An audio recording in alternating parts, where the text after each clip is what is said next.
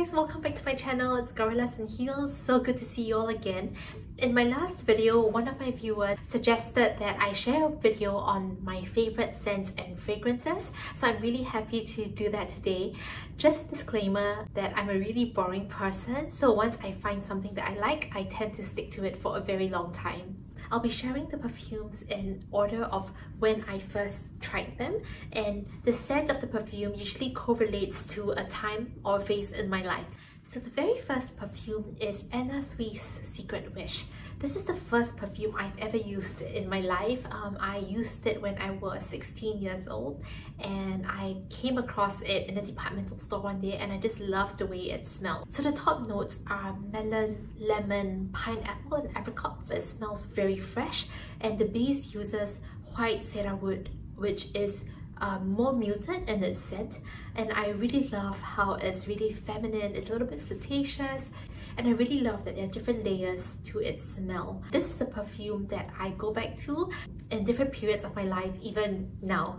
I also love how the bottle looks. There's a fairy on top and it makes for a nice decoration as well. The second scent that I have loved is Victoria's Secret Bombshell. Now this perfume is so popular and I know many of you probably know this scent.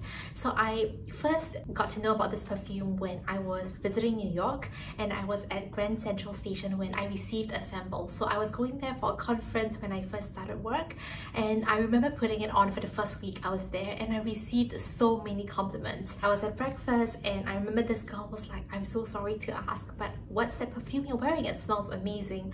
And I've used it for 3 years. So there are 3 signature scents to this perfume. The first one is Purple Passion Fruit, which originates from Brazil.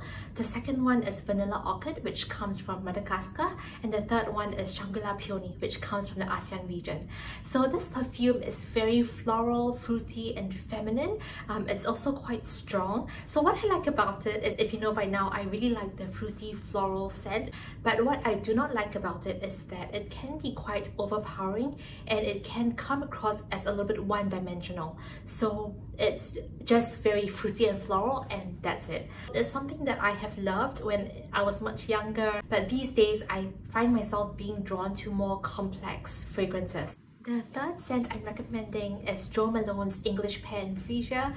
This scent is so popular. I've used probably 4 bottles of it, and this one I really love. So the top note is English Pear, which is quite unusual. It's fruity but not too strong, so it's quite mellow.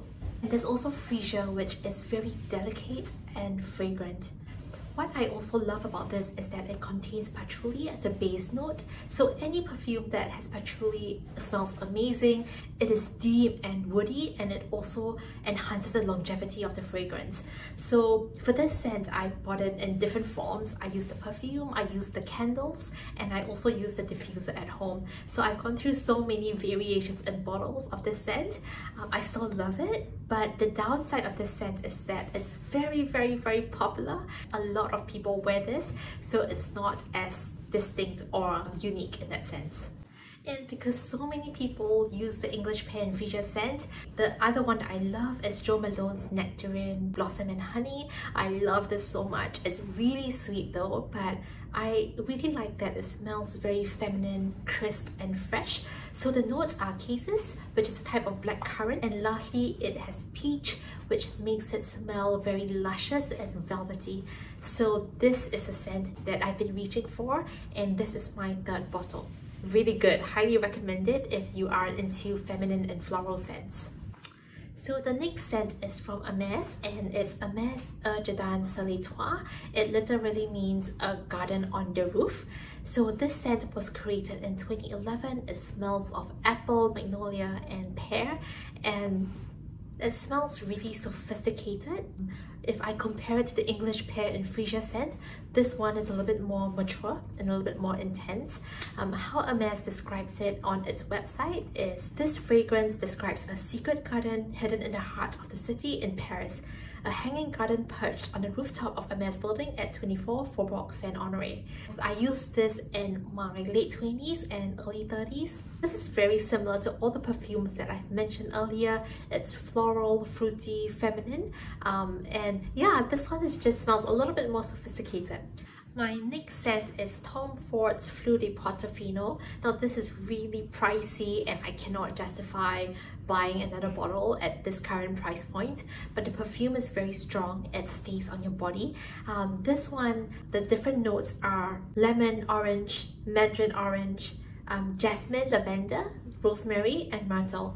So it smells a little bit more masculine compared to all the perfumes that I've mentioned earlier. So I find that this perfume is more of a night perfume. It's very strong. I use it when I'm going out with my girlfriends at night or for dinner with my husband. If I were to use a picture to describe the scent, you feel like you're on holiday on the beach in Italy, and it just feels very carefree and bold. I would say it feels a little bit bold.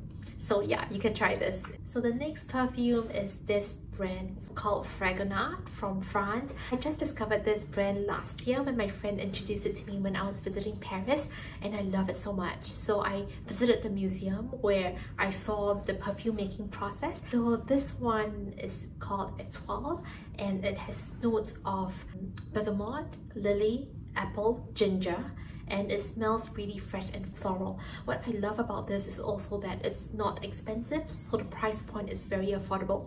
And this is probably a brand that I would recommend if you were to visit France. So yeah, the last perfume which I have not tried but my best friend recommended to me and I'm trying to get my hands on, which I haven't been able to do so because it's out of stock everywhere.